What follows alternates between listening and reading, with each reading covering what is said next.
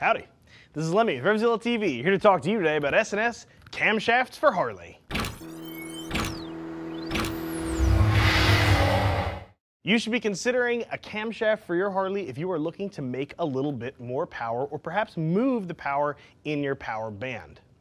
S&S is currently making something for just about every single bike made in the last 50 years. Whether you're on a twin cam, a blockhead, if you're rocking something as old as a shovel or a pan, S&S has something for you. Use our bike finder, we're going to show you the stuff that fits your motorcycle. Installation on these is 3 beards. This stuff is difficult. If you've never done internal motor work before, you're definitely going to want to have at bare minimum a friend with you and probably a service manual as well. Let's get right into things.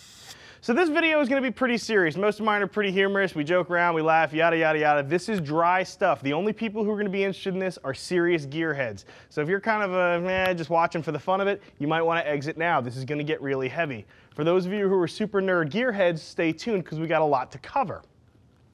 Camshafts, for those of you who are not super educated on them, really are the things that move your push rods, activate your rockers, and open up your valves. Now, camshafts are an important part of an engine because realistically, how long that valve opens for, how far open it winds up getting, and how long it overlaps while the other valves are doing their thing control all sorts of characteristics and behavior of your bike. The cam really can change the personality of a motorcycle. So you should be looking into a camshaft really if you've done all of the bolt-on stuff already. You have an exhaust, you have a high-flow air cleaner, you have either modified your carburetor or you have tuned your fueling system. You are running out of bolt-on options. At this point, if you need more power, you need to start doing engine work. Cams are a great place to start. I think it's the step that most people take after they get the bolt-on stuff done. Now, related to that thought is another one. When you're considering a camshaft, the first thing you want to do is plan out your end game. You folks have heard me say it before, and I'll say it again. If you want to spend a whole bunch of money buying parts that don't work well together, be my guest. You people pay my salary. However, if you want to be smart about things, you want to save yourself some labor, and you want to get the most performance for your dollar, make sure that you make your parts work together. There's nothing worse than a bunch of parts that have been conglomerated from all over the place, and maybe you even spend a ton of money on them, because what can happen is you'll have a bike that just runs poorly. I've seen some very well-tuned older bikes beat the ever-living tar out of a new bike running down the drag strip strictly because their parts were chosen carefully and things were assembled in a way that makes sense. Just keep that in mind when you're buying stuff. The other thing you want to keep in mind when you're getting ready to choose a camshaft from S&S or from anybody is be honest. You got to be honest about how you ride.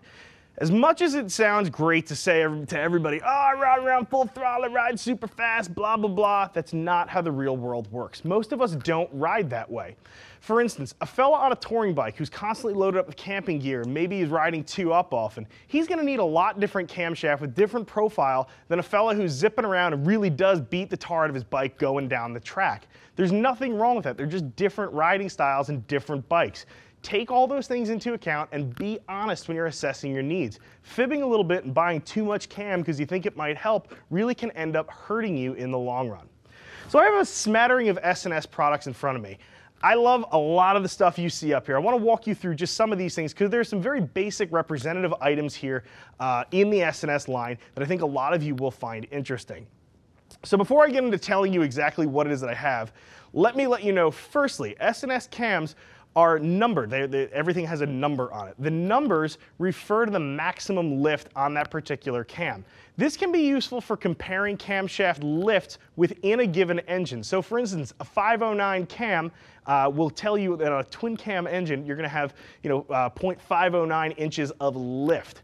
Now, that's useful for comparing cams within the same engine family, again, within a twin cam. However, it differs going to a different engine. So if you're comparing, say, a twin cam to an Evolution, the system is lost. It's still the exact same lift on, say, an Evolution than a twin cam, but factory those had different lifts, and remember, rocker arm ratios can be different as well. So make sure if you're comparing things just in terms of lift, that you're only checking out things within the same engine family.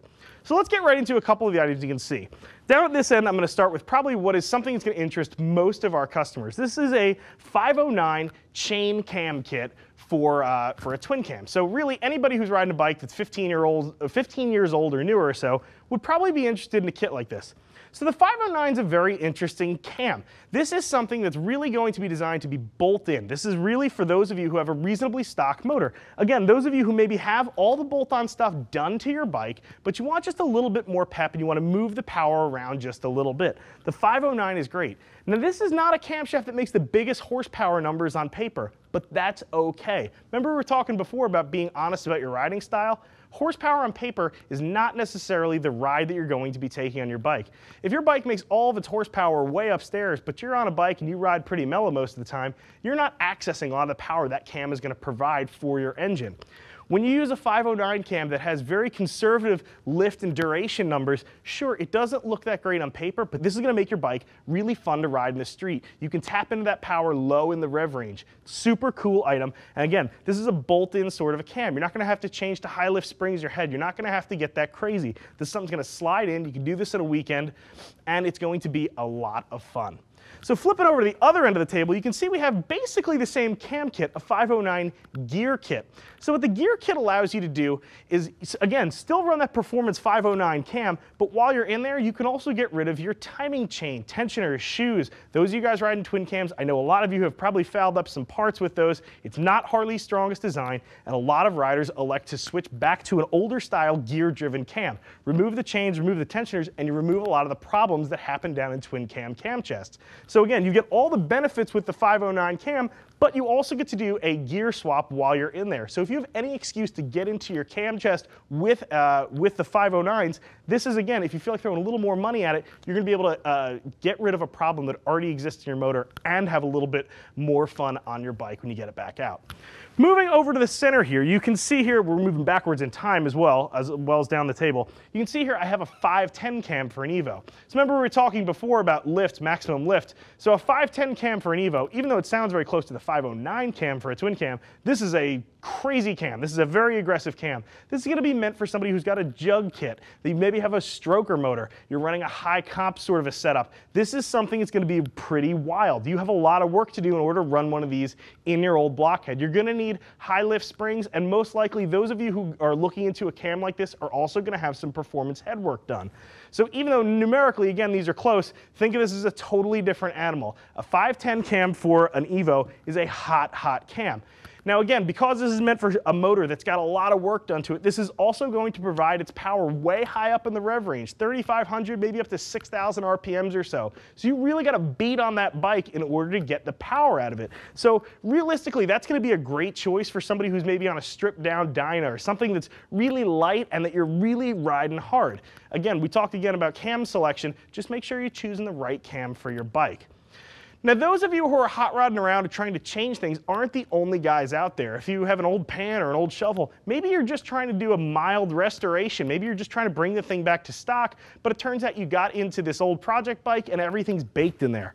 S&S doesn't leave you out in the cold. I have H-grind cam in my hand right here. This is a stock factory cam for a shovel head. No performance gain whatsoever. All this is a quality replacement part for those of you who are, again, restoring an older bike. This isn't going to make your bike at all strange. You're not going to have to deviate at all from your factory service manual. This is going to provide to you exactly the same benefits that a factory cam did, only this is nice and new. You're not going to have to worry about regrinding an old cam or possibly saving something, or even worse, running a junk cam, something with pitted lobes, or perhaps scoring on it, you threw the hardening. Don't worry about that. Go right to S&S, grab yourself a nice factory camshaft. So the final thing I do want to chat about too before we get right to things is the installation kits that they offer. You can see here, this is for instance a twin cam installation kit. These things include a lot of stuff. You've got all your bearings ready to rock and roll here, cam bearings, cam gasket. All the stuff you need to do the job is going to be in these installation kits. They make a really nice add-on for those of you who are looking for a cam because they're going to save you from having to remember all the little parts you're going to buy. S&S takes care of that for you, right down to some pretty cool stuff. For instance, right here we have the hydraulic tensioner block-off plates for those of you who do convert to a gear drive kit. This is something you're thinking about. They know you need to fill those holes. They provide something for you. 2 different flavors of Loctite. Those of you who are a little bit nerdy, you recognize it's more than just red and blue. There are actual formulas that need to be used in certain places. S&S knows this too. They include this stuff for you in the kits. So moving on to installation itself, we talked about what's included in the kits. Let's talk about the actual job itself. I'm not going to lie to you, installing a camshaft is a little bit difficult. It's not impossible. Home mechanics have been doing this for years and years and years. I'd say it's probably a little bit easier to perform on a single cam motor than a twin cam, but it's not impossible either way. Couple things you do want to keep in mind. Service manual, absolute must. You have to have a service manual to do this job correctly. You are also probably going to want to have some precision measuring instruments. Set of feeler gauges, again, probably a bare minimum to get this job done depending on what it is that you're working on. You don't want to eyeball this stuff. This is internal motor components. You can botch some stuff up if you are not careful with your installation. Now, having said all that, if you use lots of assembly lube, follow your manual carefully, follow the S&S directions as well, this really is a rewarding project. You don't spend that much time down there in your engine. Really, you should be able to get this done in an afternoon, and you have a lifetime of fun ahead of you once you throw one of these cams in your bike. I've thrown a cam in just about every single Harley Big Twin I have ridden on, and I really, really like them. I mean, whether you're just doing something for low RPM, just a little bit more grunt, or you do really want something crazy, some screamer camshaft, it's just a ball to get on a bike that has had a little bit of work done to it. I love S&S products. I use them on every single bike I build or buy. My opinion is not the only one that matters though. Click below, see what some other riders who are already rocking an S&S cam in their bike have to say about it. If you've got some fitment questions, you need help deciding which cam might be right for you, definitely get in touch with one of our gear geeks. See us at RevZilla.com. We'll get you one by email. Or you can always give us a jingle on the telephone, 877-792-9455. I'm Lemmy. I'm out of here.